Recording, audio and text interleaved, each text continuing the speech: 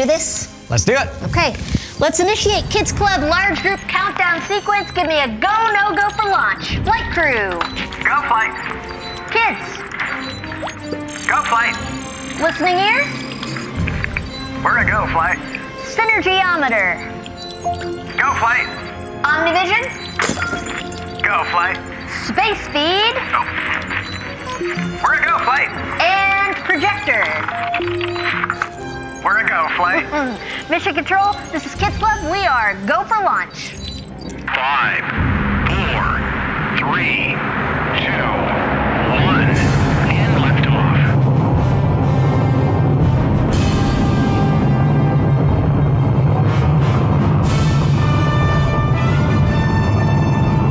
And the shuttle has cleared the tower. Matthew 6:10 says, "Your kingdom come, your will be done, on earth as it is in heaven."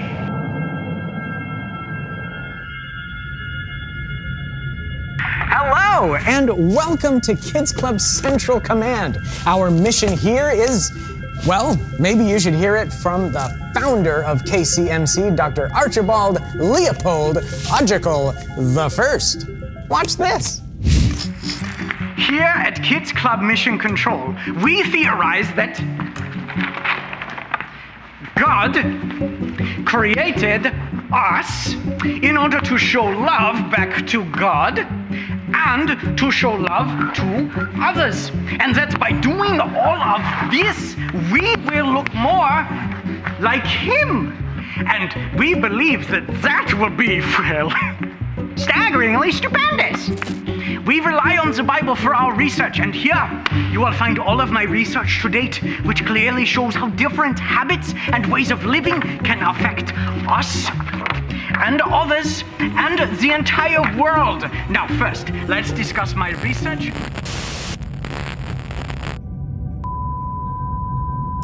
And as you know, that's where the video cuts out. But the good news is we have all of this research from Dr. Ogical and his team, and Mission Control has been using this research to learn more about being like Jesus and how that can change us and others and the whole world. Today, let's look at this one. All right. Okay. Huh.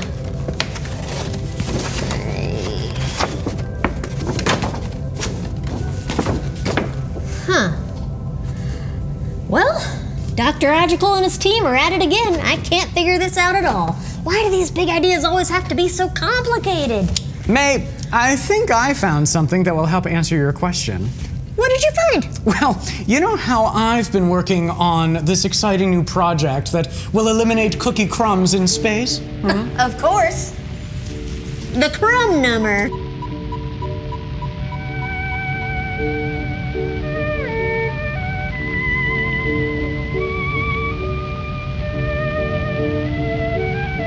Right, and while I was looking for some supplies for this machine, I found a second tape of Dr. Ogical.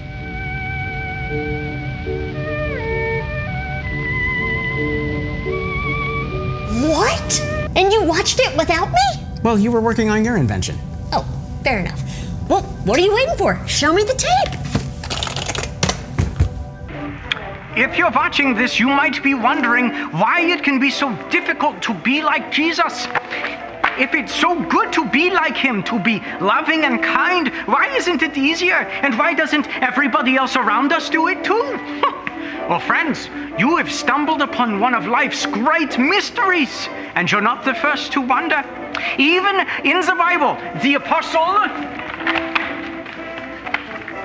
Paul wondered why he did the things he knew he shouldn't do, and why he didn't do the things he knew he should. It's a conundrum, and it's part of being human. But when we decide to follow Jesus, we ask Him to help us make our decisions because we want to be more like Him, treat people the way He did, and live like He did. And that costs us something. Do you want to know what it costs us? I will tell you what it costs us. It costs us this word that you probably heard somewhere before. The word is... That didn't help me figure out this clue at all. I'm so frustrated. May, why don't you take a minute, relax? Here, have some dehydrated astronaut ice cream, Oh, and let me figure this one out. but your crumb number. Oh, it's okay. I can come back to it later. Okay. All right, let's just read this clue here. Let's Zach reef ice 4-H author. Nothing. Let's Zach reef ice 4-H author. Ah, maybe backwards. Author H4 ice reef Zach let's. Let's Zach reef ice 4-H author. Let's Zach reef ice 4-H author.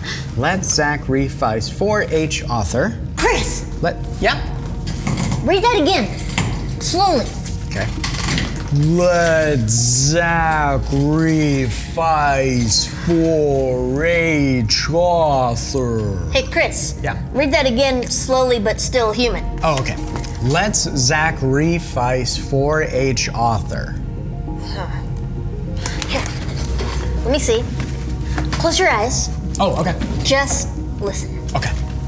Let's sacrifice for each other. Oh, that sounds like it said let's sacrifice for each other. I think that's today's big idea. Oh my goodness, we got it! Yes. Yes! Okay. All right. Now I guess we just have to figure out how sacrificing for each other changes us and changes others and can change the whole world. Do you have an invention for that, May? I don't think I need an invention. I think I just experienced it, and you all saw it too. Really? Yeah, I was just about to lose my noodles over figuring out that big idea. And even though you were working on something that really excited you, you saw me struggling and you stopped what you were doing to help me. Wow, I thought I was just helping a friend. You were, and you sacrificed your time and what you were interested in to help me. You helped me calm down and reset so I wasn't frustrated for the rest of the day. Well, I'm glad it helped. It sure did. And so did this ice cream. You want the rest? Wait, you would sacrifice your most favorite treat? And it's your favorite flavor. It's troutberry. It's all yours, buddy. I think we both just learned a little about how sacrificing can affect us and others. I mean, sometimes it can be hard to sacrifice for each other. It might mean that you don't get what you want right when you want it. It might mean someone else gets what you want. It usually means giving something up so that someone else can be blessed. And when you care about someone, it's easier to sacrifice for them because you want good things for them. Now, let's take a look at the Omnivision and see what the Bible has to say about how sacrificing for someone else can affect others. Omnivision, play God's story, The Good Samaritan. Playing God's story, The Good Samaritan, in 3, 2, 1. God's story, the Good Samaritan. So part of God's story is about a Good Samaritan, and it goes like this. When Jesus lived on earth, he often told stories to teach us things. Stories that teach a lesson are called parables.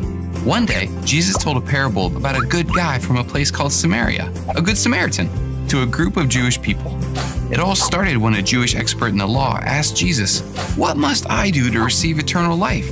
Basically, he was asking, what do I have to do to be perfect? Since this guy was an expert in the law, he thought he already knew how to be perfect because he knew all the rules. He just wanted to see what Jesus would say. Of course, Jesus knew what the man was thinking, so he asked him, "What is written in the law?" The man said, "Love the Lord your God with all your heart and with all your soul. Love him with all your strength and with all your mind. And love your neighbor as you love yourself." So he asked Jesus, "And who is my neighbor?" Jesus answered him by telling this story. A man was going down from Jerusalem to Jericho when he was attacked by robbers. They stripped him of his clothes, beat him, and went away, leaving him half dead. Everybody listening was Jewish, and they could probably all picture the exact road Jesus was talking about. He continued, "A priest happened to be going down the same road, and when he saw the man, he passed by on the other side." You might expect a priest who was supposed to serve God to help, but he didn't stop.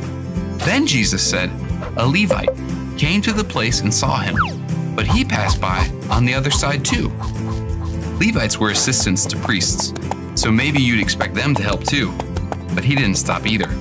Finally, Jesus said, a Samaritan came along. Remember, a Samaritan is a person from Samaria. That's near Israel, where God's family, the Jews, lived. But here's the thing. Jews and Samaritans didn't get along. In fact, Nobody hearing this story would ever expect the Samaritan to help, because Samaritans and Jews couldn't stand each other. But Jesus said, when the Samaritan saw the man, he took pity on him. He went to him and bandaged his wounds. Then he put the man on his own donkey, brought him to an inn, and took care of him. The next day, he took out money and gave it to the innkeeper. Look after him, he said, and when I return, I will pay you back for any extra expense you have. Then Jesus asked, which of these three do you think was a neighbor to the man who fell into the hands of robbers? The expert in the law didn't even want to say the word Samaritan, but he admitted, the one who had mercy on him. Jesus told him, go and do likewise. In other words, go and love everyone, even people we don't like or people who everybody else wants to avoid. See, when we show love, we're obeying Jesus. Obeying God doesn't mean just doing what his rules say. It means loving him more than anything and showing his love to every single person that we meet. And that's the story of the Good Samaritan. So in case you missed it, here's the quick version. A man asked Jesus how to get eternal life. Jesus said, what is written in the law? The man said, love the Lord your God with all your heart and with all your soul. Love him with all your strength and with all your mind. And love your neighbor as you love yourself. Then the man asked, who is my neighbor? Jesus told a story. If you missed Jesus' story, here's the quick version. A Jewish man got beat up. A priest walked by. A priest assistant passed by. A man from Samaria actually did help. That was a surprise. Jesus had taught them, we obey God when we show love. And that's part of God's story. Okay, let me just finish writing that down. Jesus taught that when we show love to people, we're obeying God. And that we should love everyone, not just the people it's easy to love or the people we like. When we love people like Jesus did, we're being more like him. We also learned there are all sorts of dehydrated desserts made for astronauts. Huh?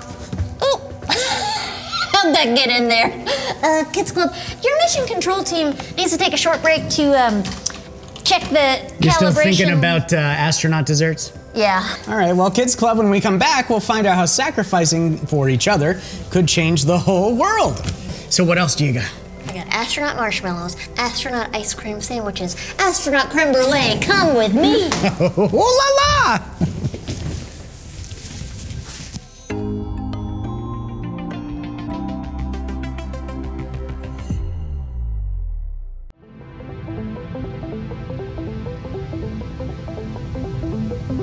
Welcome back to Mission Control. We had to do some really important research on these Cosmo cubes, but we're back and ready to find out how sacrificing for each other can change us, others, and the whole world. And you know who can help us understand how it will change the whole world? Time to talk to the captain. Oh. Captain? Captain, can you hear us? Sure can. How goes it down there on terra firma? Terra whata? Oh, just a fancy way to say Earth. Oh, it's great. We're learning a lot, and we have a simulation for you to... Astronaut ice cream? And Cosmo cubes? Did you guys raid my stash of astronaut treats? Uh-oh. Were those yours? Yeah. They were gonna send them up here on the next resupply shuttle. We're sorry. They're delicious. I know, you didn't mean to. I guess I'll just have to sacrifice my treats for the team. Funny you should mention sacrifice. That's what we've been talking about today, too. Yeah, we were hoping you could show us what the world might look like if we all sacrificed for each other. Can you run the simulation and tell us what you see? You betcha. I can always come back to my research on whether it's pronounced potato or potato in space. Huh. I see nothing. Nothing? Yeah, I'm just getting an error message. Huh? It says experiment already in progress. In progress? Let me zoom in here. Huh. Yeah. Right here and here. Here. Oh, and here. It looks like there's people already sacrificing for each other all over the world. And even giving their money to help others. Let's take a closer look. Lots of people, including kids, give money to our church. but it doesn't stay in a box somewhere. It goes out to a lot of other people in a lot of other ways. Some of the money pays for things we need in Kids Club: games, equipment, snacks, and even the sticker you're wearing. Things to help kids have a fun, welcoming, and safe time in Kids Club. Some of it goes to pay for things that help people feel welcome, like coffee and soda. Some of it goes to make experiences like camp. Some of it goes to all the different ways people learn about Jesus, like all the groups that meet in our buildings. And also Bibles, videos, music, and apps.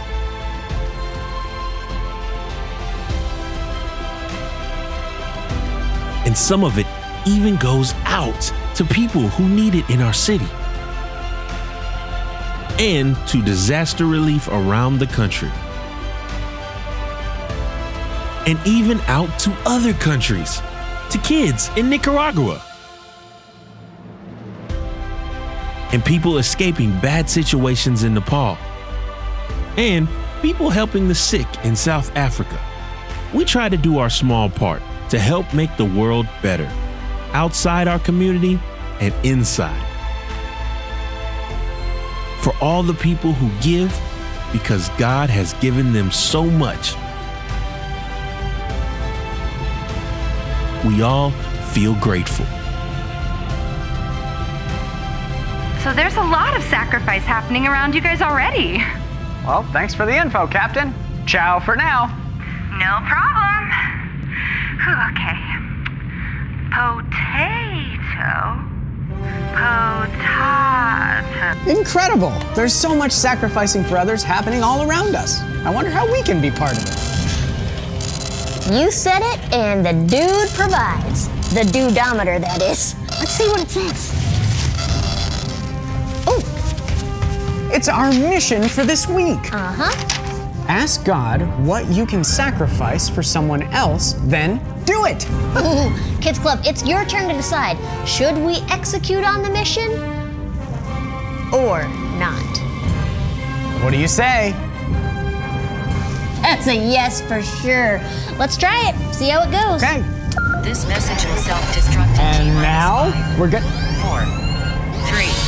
How is this still happening? I bet there's a bug in the machine. I bet it's hot.